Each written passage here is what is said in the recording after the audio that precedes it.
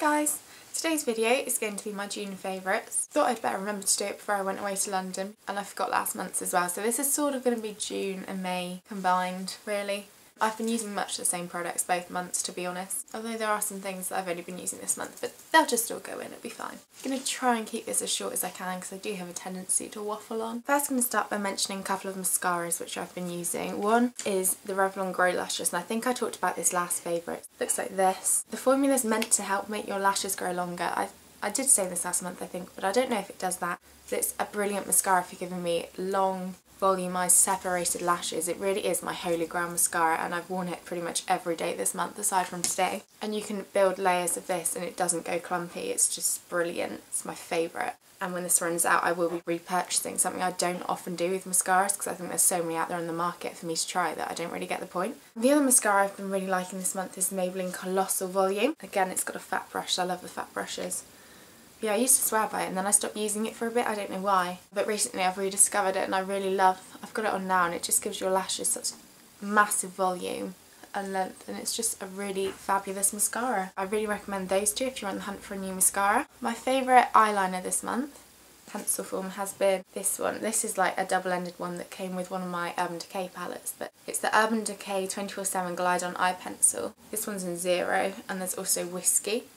These just apply like a dream. They're so pigmented, so easy to use, really easy to like smudge and everything. They're just the best liner out there, and I do prefer it to my MAC ones, although recently for some reason I've just been using my MAC ones all the time. But I love this eyeliner so much. My favourite foundations of the month have been MAC's Face and Body Still, which is just my favourite. This is N1. Whilst I'm up in London I'm going to get a new bottle of this because it's nearly all gone, and also I'm going to get myself a bottle of the white so I can mix in and actually get a foundation that's my colour for once. The other one I've been using is the A1 Calming Effects Illuminating Foundation, which is the one I have on now. And this again, like Face and Body, is pretty sheer, but it just evens out my skin tone, gives me a lovely glow to my skin. It's a really lovely foundation and one of A1's best products in my opinion. Concealer, I have been using my Lacura concealer. I've got two. I've got one that's in Savannah and one that's in Cashmere. Cashmere is more pink toned, so it's better if you've got warmer undertones. Savannah is more yellow, so it's better if you've got cooler undertones or you want to hide a lot of redness, although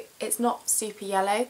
My face is not very yellow at all, although the rest of my body has got a yellow undertone. But I find this perfect to use on my face because it's just the right amount of yellow. It's more neutral, I'd say. It's a really good concealer. It won't conceal things like spots, etc., but it's great to use under the eye area to hide your dark circles, etc. It's just brilliant.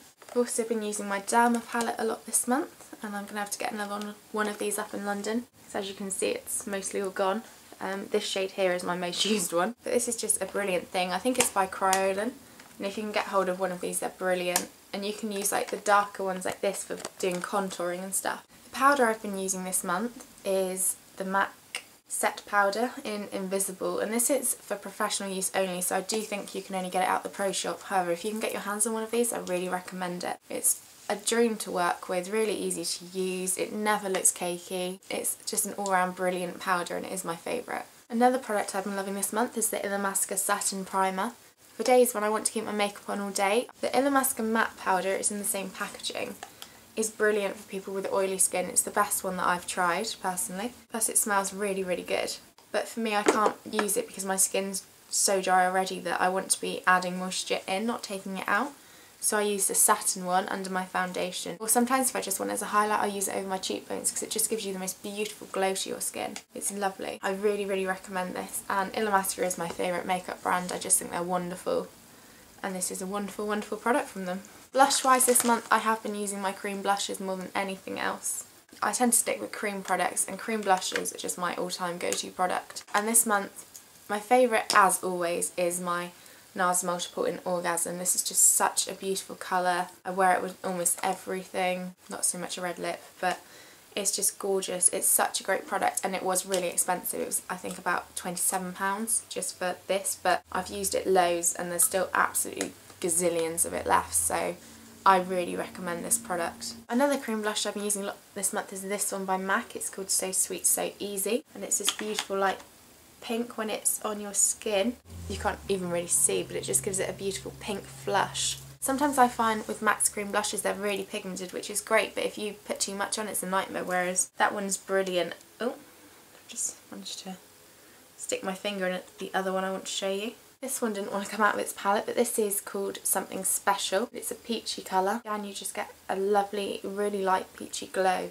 And I actually had this on earlier today. I know it obviously wouldn't go very well with a red lip, but I got bored and decided to change my makeup. I also have a lot of single blushes that I use. You've probably seen these before. This is MAC's Lillison and it's sort of a reddy brown. This is the old formula. I think it's a bit more pigmented in a way, but that's Lillison. So I tend to wear that if I go for more reddy colours. This one is Posy and it's one of my favourites ever, and it's just a really flattering colour. And then Lady Blush, which is still probably one of my favourite blushes. Again, it's pinky. I love my pink blushes. It's a tiny bit less pink than Posy. So that's Lillison and that's Posy. And then this one's pretty new. It looks like this and it's called Calypso Coral. It's shade number 2 and it's just the most beautiful coral colour ever. I didn't really have a corally cream blush. I mean, just look at that. That's obviously really strong, but it's just brilliant. Got a bit much out there. The only thing I don't like about cream blushes, somehow every time you open them they just end up getting fluff in them, whether you want there to be fluff in them or not, which I'm guessing you don't. Another product I've been loving this month that's cheek related, and I have to admit there is a lot because I absolutely love blushes, but it's this powder by NARS and it's Albatross, and I'd heard about this so much and that it was like a sort of cult item, but I'd never really thought to buy it. And then the lovely Jasmine went to America and I decided to ask her to pick me one up there because they're a lot cheaper in the States, and I'm in love with this. I wear it even though I don't have powder on, I just shove it on the top and it's fine. But it's basically like this. It's a sort of a white gold and it's just the most amazing highlighter. It just gives you the most beautiful highlight and it's fabulous. I love it. And I really recommend this if you're in the hunt for a highlight. I tend to use my cream colour base just because I like the dewiness it gives me, but this is just brilliant. Yeah, that brings me into my next product, which is my cream colour base in Pearl. Which looks like this. But I really recommend this. There was so much fluff in it, I've just had to take all that out. What a waste. So to demonstrate its brilliance, I've just put a load of it on the back of my hand and just look how dewy and glowy and beautiful that is. It's just brilliant. It's amazing. This video, by the way, is just going to be the makeup products. I'm actually going to do a separate one for hair care, nails, skincare, etc. because otherwise it's just going to take too damn long. I've been loving my pigment in Vanilla this month from MAC. I've worn that a fair bit. I have actually got it on now. The colours that I've mainly been using this month are mostly all MAC colours, I have to admit. Vanilla, as always, is just my go-to highlight colour and I wear that pretty much every makeup look. Satin Taupe I've worn a lot. And then in the other palette, I've been very fond of a moody brown eye this month using MAC colours. It's been probably my most worn look. So all this top row here have been used. Oh, and also I've worn Molch a lot and Woodwinked. I absolutely love Woodwinked. I just wish it was more of a wearable colour for me. And also Gleam down the bottom. I've worn that a lot. I've mainly been using my MAC palettes just because, I don't know why, but because I can see them and because I know what's in them, they're just sort of my go-to safe options. Although I've also used this colour a lot ever since I've got it. This is another one Jasmine picked me up in the States. It's Stila's Kitten eyeshadow, which is just this beautiful soft champagne. I'm obsessed with anything that's champagne, so this colour is right up my street. Also MAC's Dalliance eyeshadow. I've worn that loads. It's just the most beautiful colour ever, especially when you pair it with Satin Taupe in the crease. It's wonderful. Another champagne product has been the CoverGirl Intense Shadow Blast, which has been really good for a quick fix, but I've worn this if I've been feeling really lazy. It's this one here, and I just wanted to chuck something on my eyes for a little bit of drama, whatever. And that brings me on to my Bobbi Brown Metallic Longwear Cream eyeshadow, and this is in Brown Metal and it looks like this. This is my product of the month. So many times I've worn it when I've not had time really to do anything. I've only had time to do eyes, and I've just shoved this on over the lid with nothing underneath and then put a bit of mascara on and been good to go. It's a wonder product and it's Brown Metal. And I've also got Goldstone, which is this one, which is more goldy, although I haven't worn that as much as I've worn Brown Metal. Okay, and I'm now going to go on to lip products because I do realise I've been waffling for a very long time. You're probably very bored. The lipstick I have on now is MAC's Ruby Woo. I haven't worn it a lot this month, but it's been one of my favourite things that I have worn this month, if you know what I mean. Reds always scare me because I always think that there's a time and a place for them, and it's quite rare for me to have the place. Where I live is not very fashionable, and if you went out wearing a red lip in the street you'd probably get some funny looks. I love Ruby Woo. It's just the most brilliant colour. And it's this really nice matte red. The EOS lip balm has been a lifesaver for me, although I think I became too reliant on it because now my lips are really dry and disgusting, which can happen if you use lip salve too much because it gets used to it. At first when I tried this I was like, ugh, because it has quite a waxy texture that I'm not used to, but it's a brilliant, brilliant product. And I love the packaging, although it does remind me a bit of a Baby Bell. I was quite disappointed with this month's Glossy Box, I'm not going to lie, but this lip